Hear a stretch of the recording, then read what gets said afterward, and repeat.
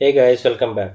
This is the 30th video of our bootcamp series. In the last lecture, we looked briefly into the hashes. In this lecture, we're gonna discuss about the methods in hashes or the methods which Ruby provides for operating hashes. So just like array, Ruby provide a lot of built-in methods for hashes, and all such methods will be helpful in working with hashes. So let's discuss how we can get that what methods are available for hashes. So you can do this like first initialize a hash variable, and then you just need to invoke, just like array, you need to invoke method on the hash object, and you will see this set of methods that will be available for hashes. So let us try. Let's create a hash object, hash dot new,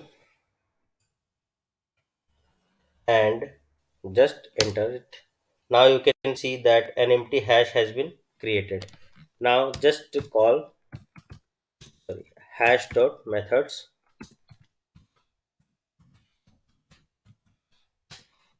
And you can see this is different set of this set of methods. Okay, you can check like value, compare by identity, and there are so many methods.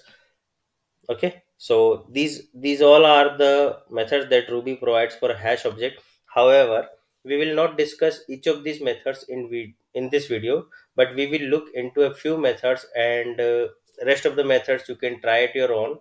And if by trying these methods, if you feel stuck or if you need any help, then let me know through the comment section, and I will definitely help you. So now let's look at some basic methods that we're going to discuss in this video. So these are the methods that we will discuss. That first, the empty method. Okay, the empty method will check whether the hash is empty or not, and it will return a boolean true or false. Okay, and this method does not require any argument. So let's check it. Now here you can see that this is our hash object. Okay, now we need to invoke empty method on this, just to check that whether this hash is empty or not. Okay, hash dot empty. You will see that it is returning true. Why? Because there is no key value pair exist in the hash so far. Now let's enter a key into the hash. Let's say key 1.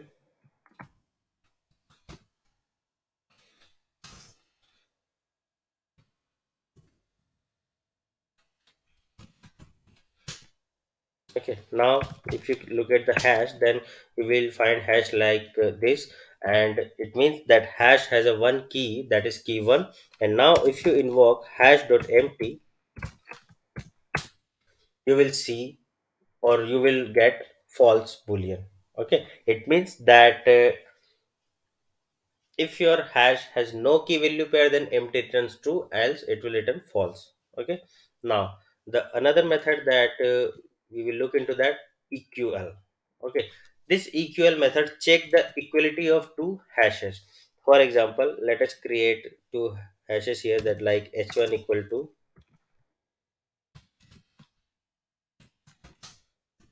key1 equal to 1,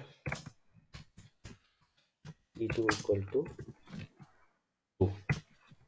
Okay, so this is the h1, and now let's say h2 equal to key1 1 and key2 into 2.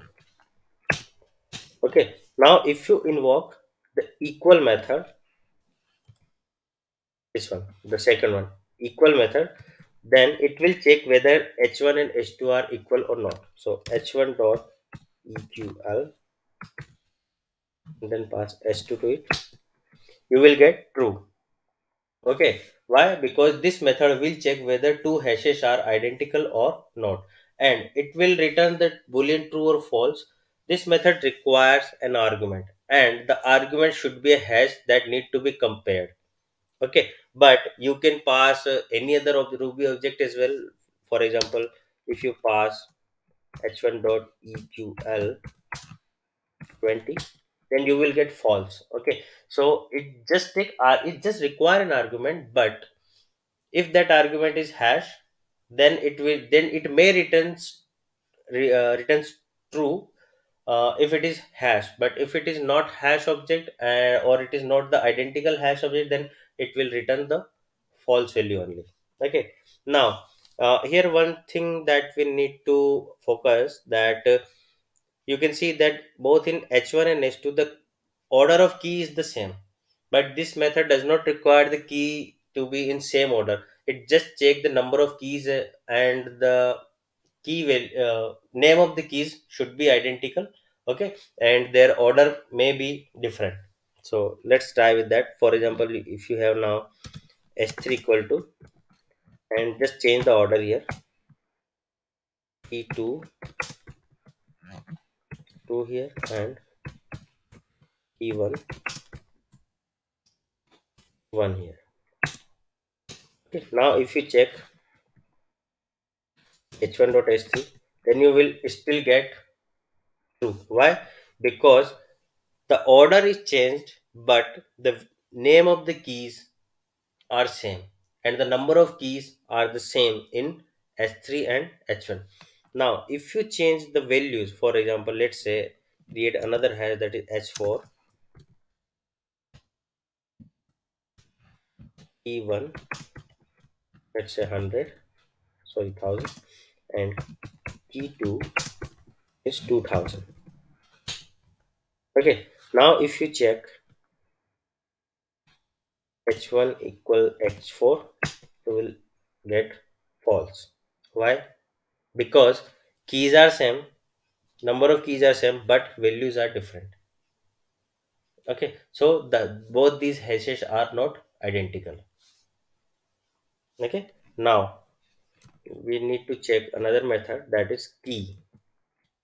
Okay, the key method, the third method here is the key method check whether the supplied key or the requested key is present in the hash or not. It requires an argument and always returns the boolean true or false.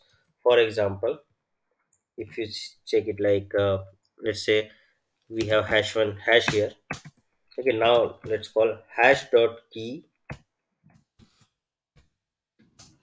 and this argument must be key name in the array. For example, if you pass like key, sorry, hash, I just write hash. Okay, so you will get false. Why? Because the key with name key does not exist in the hash. But if you pass it like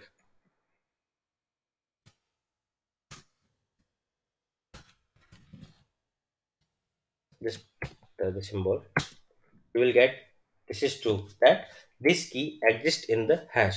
But if you change this symbol to string, you will again see the error.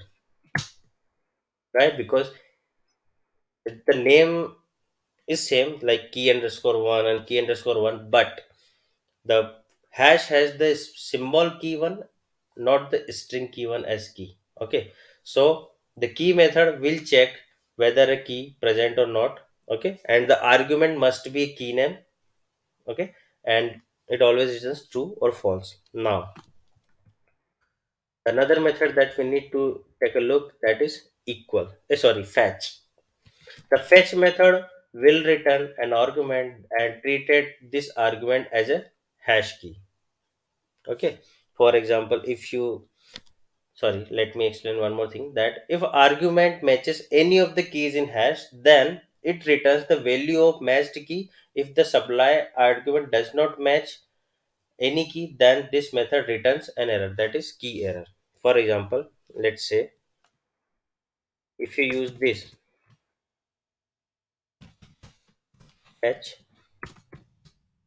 let's make it symbol, you will see hello. Why? Because this is the key in our this is the key in our hash, and which has the value hello. But if you use fetch, just try to use the string key one, and you will get an error. Why? Because the key does not exist in the hash. Okay, so the fetch method is used to fetch a value from the hash based upon the key supplied. If the key matches in the hash or if key found in the hash, then this method will return the value of that particular key, and if does not found, then it returns a error. Now another important method that we need to take a look, that is equal. Okay, now one can think about that the equal method should work the method at number 2, that is eql. So equal method also check the equality of hash and returns the boolean true or false just like the eql method, but this is different than equal method. Okay, the comparable hash object must be same. Let me show you that here what we have h1, this is our h1 and this is s2. Okay, but if you use h1 dot eql s2, then you will get true, but if you use eq equal h2, you will get false. Why? Because both h1 and h2 are the same hashes, identical hashes, but not the same hash object. Okay, why? You can confirm it via h1 dot object id. This is the object id of h1, and then s2 dot object id. Both has different object ids. Okay, so these hashes are identical in terms of values and number of keys, but these are not equal hash object or not comparable or same hash objects. But if you do it like, let's say, uh, h5 equal to h1. Okay, and now you will check h1 dot eql,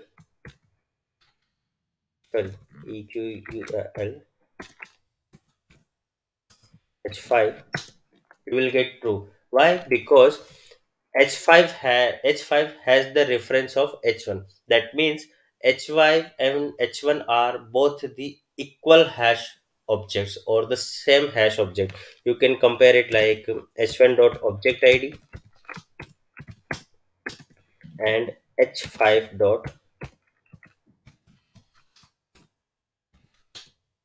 Now both h1 and h5 share the similar memory hashes, so that's why h1 and h5 must be comparable, sorry, must be same hash objects. Okay, and these are identical too. For example, if you do like h1 dot eql, will also get true. Why? Because both hashes are identical, number of keys and values are same. Okay, now we need to look at another method, that is compact. So just like arrays, the compact method will remove the keys with the nil values from the hash and works in both destructive and non-destructive manner. So let's try how compact work. For example, let's say this is your h1. Now if you have h1 and then e3 nil. Now this is our h1 hash. Okay, and if you use h1 dot compact, then you will see it has removed the key which has value nil. Okay, so but if you access the h1 now, then still you will see the nil here. So it means that if you call the compact only, then it is non-destructive method. But if you use like h1 dot compact not, and now if you check your h1, then you will see that nil is permanently removed from the hash. That means compact method can be used in both destructive and non-destructive manner. So that's all from this lecture. However, there are a lot of methods that we still need to know, but for moving forward, I think these methods that we discussed in video will be enough for now, and you can try other methods on your own and let me know through the comment section if you really like this, and if you need at anywhere while practicing the hash methods. Okay, so now guess what, it is the question time again. These are the five questions that what is the difference between eql and equal hash methods. So we just discussed that, and if you forget, then just go back into the video and watch it again. And what are the ways of getting a value from a hash? We discussed that is using fetch method. And what will you know? How will you know that a key exists in the hash or not? So using the key method, that will return either true or false. And what happen when you call sort method on a hash? What does it actually sort, keys or value? Okay, and while comparing two hashes, does the ordering of keys matter? So it never matters. Okay, so that's all from this video, and thanks for watching this. Till then, tata, goodbye, and take care, stay safe.